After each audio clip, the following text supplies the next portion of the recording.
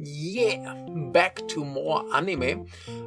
My name is Michael, you're watching the Compendium of Discomfort, even though, like maybe last time, or at least the last anime episode, it's very, no, here it's like truly comfortable. This is like really feel good. Last time it was emotional destruction. This time is true and real feel good atmosphere, because we will talk about Kimi no Iro, in English, The Colors Within, a movie by Naoko Yamada, who is a director of things like A Silent Voice, K-On!, Harumi Suzumiya, and some other stuff. So very competent lady. And then the cast, we have Sayu Suzukawa, who hasn't really done much, but then we have Akari Takaishi, who you might know from Baby Assassins. If you watch this channel, you know who that is. She just got announced as the lead cast in the next year's NHK morning drama. That means she's like in a really big TV show that's like 1 year every morning, 15 minutes. I think is the format. I never really watched that, but it's something many people watch in the morning before going to work. It's super popular. So I think the current one is with Kana Hashimoto, so I'm not gonna watch that because I will probably die. And the last one looked very interesting with Sairi Ito. So all like good stuff. The one before Sairi Ito was with Shuri, the lady from Shadow of Fire that I talked about quite recently. So good for her. Then we have Taisei Kido, who has done some stuff. The most popular here is A First Love, a movie that I haven't watched. And then we have a human named Yasuko, who hasn't done anything else. We have Aoi Yuki, who was, for example, in Your Name, a Silent Voice, Weathering With You, and Night, a Short Walk on Girl. Great movie, watch it. And a lot of other stuff. Then we have Minako Kotobuki, who was in a Berserk, for example, or Lou Over the Wall, and K-On! And some other stuff. And then we have Keiko Toda, who was, for example, in Kiki's Delivery Service, Vampire Hunter D. We Made a Beautiful Bouquet, and seemingly the original Gundam series. So, wow. Oh, and oh my god, she was in Welcome Back, Mr. McDonald, one of the greatest comedies I've seen in recent years. And of course we have Yui Aragaki, a very popular lady who I recently saw in the really wonderful Worlds Apart, but she was in mixed doubles as well, and mixed doubles was really good too. So The Colors Within. So if we look at this again, looks like it's about music, and it actually is, and it's a very gorgeously looking movie. Very, is it in English called pastel as well? I'm not 100% sure, but you get the idea what this movie looks like. It's really terrific, like the drawing style, the animation style, it's really beautiful. The music is nice, the voice cast is great, and some elements that I love come together. First, it's a movie about music, so a band movie. It's a coming of age story. It's a boarding school story. I don't know why I somehow have this fetish for boarding school movies. One reason why I enjoyed Harry Potter too much when it came out. I know we shouldn't mention Harry Potter in a positive way because the author is a terrible human being, but I don't know. I somehow love this idea of kids living at school and having adventures there, even if it's a really tiny adventure. I don't know, that's somehow very, very appealing to me, even though I never experienced it. Yeah, so, well, yeah. Anyway, so a lot of stuff that I love comes together. On top, we get some stuff that's a little bit, maybe more special interest. So, there's a romantic, element implied? What's the correct word? So it's not really played out. We just have a little hint of romance with two girls. And I watched this movie with a lady who is very much into girl romance. And she said, no, that's clearly not a romantic plot. This movie is not about romance. It's clearly about a normal platonic friendship. She's the expert, I'm not. For me, it felt very much, very lesbian feelings, but, yeah. I guess that's open for interpretation. You can see whatever you like, both is totally fine. And, then we have not just a normal boarding school, but it's a Catholic school, which I'm not so much into, but it gives the movie a little bit a unique identity. It's something we don't see very often, like a Catholic school in a Japanese movie is quite rare. So, and it's not like preachy or something. You just have some Christian elements here and there. It's not really a big deal, but yeah, I'm usually not too high on religious stuff in movies, but it's really not that bad.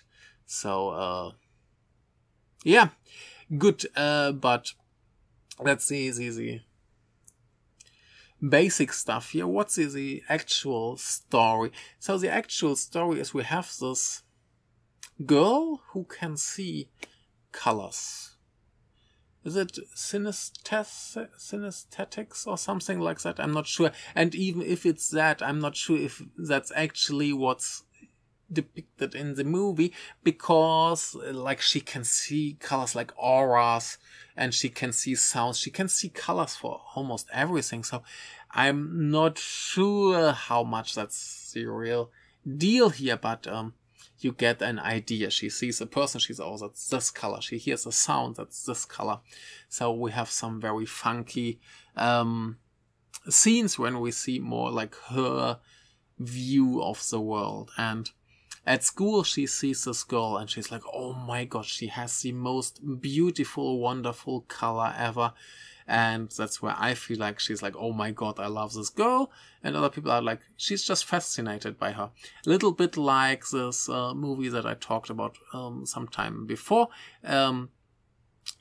My Sunshine, where this girl, the boy sees the girl and he's like, oh my God, that's amazing. But we don't know if he's in love with ice skating or with her.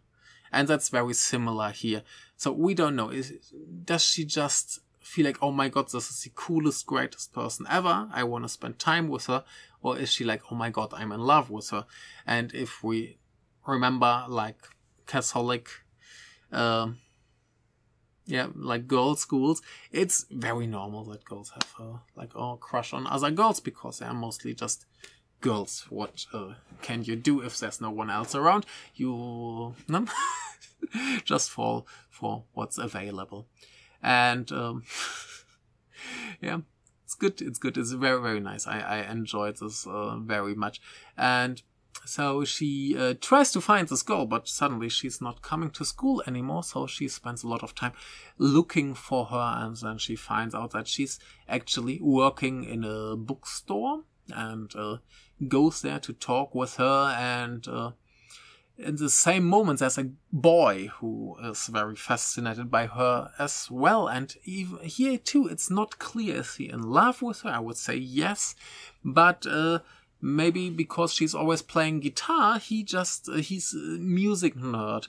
Maybe he just wants to play music with her. We don't know. So we have three characters where potentially two are in love with the left one, and we don't know. Is it love or is it something? So other movies would make a big deal out of it and turn this into a like love triangle battle. Who gets her? So much spoiler now. That's not the point of the movie. Yeah, they just start a band and have a good time, and that's really, really cool. And yeah, I guess we don't even need a spoiler part here. Like, the whole movie is just about this friendship of the three kids and how they try to make music together. The whole movie, I was like, this is a little focus on the movie that they're playing, but at the end you get a full concert, so I don't really mind them not showing too much of the songs and the practice or the how they write the songs ahead, so they can just play out the whole thing later. So that's really cool. I was very positively surprised here. Like, wow, we get a full 3-song concert. I think it was 3, maybe 4. I forgot. It's been a while. But it's really nice, and they don't focus on this love thing too much. It's really nice. Like, if you're into this love plot, this potential love plot, you can let it play out. You can interpret it the way you feel you feel. Yeah. And if you just want to enjoy it as a platonic story, like a story about friendship and having a good time together, that's really nice. And of course, they all have their little problems and expectations from others.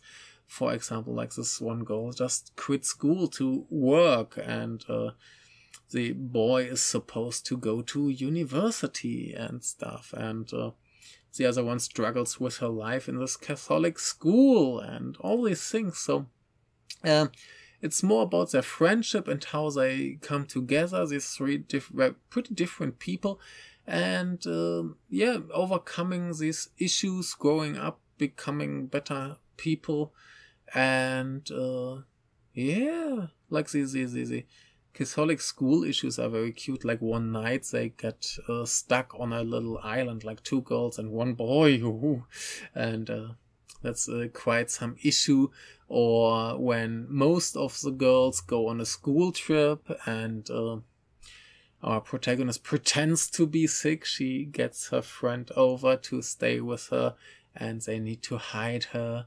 And of course, there's the evil teacher, who's maybe not that evil. So there's not much surprising going on here, but that's totally okay. It's a very feel-good movie. The music is really nice. I was very surprised about the quality of the songs. I mean, of course, in a movie like this, you get high-quality music, but that I actually like it is not that common, and it's not the typical pop music. It's a little bit more interesting, so that's really cool. Like, this constellation is really nice, really fun. Like I said, the visual style is really beautiful. So I don't know, this just delivered on all levels. I don't know if everyone is as high on this movie as I am. But yeah, I got everything I could ask from it, and yeah, was very positively surprised. I thought, yeah, it's gonna be just another anime, but no, it's a really, really, really very good anime. And yeah, if you have the chance to watch it, I would highly recommend it. If you have a little bit like fun watching coming of age stories or band movies or whatever, this is really, really, really good stuff. So go watch it. It's yeah. And I'm a little bit more interested in watching the director's other stuff. I mean, I have watched A Silent Voice, which was really good too. Oh, and she worked on Nichijou. Kids, watch Nichijou. Nichijou is amazing. Yeah, but yeah, cool, good stuff. Watch it. It's total recommendation. I think it's out in the US with the G Kids, the ones that just got bought by Toho. But yeah, I guess it will be available somewhere else as well. So just go for it, get it, watch it. Yeah, have fun. Thank you very much. See you. Bye.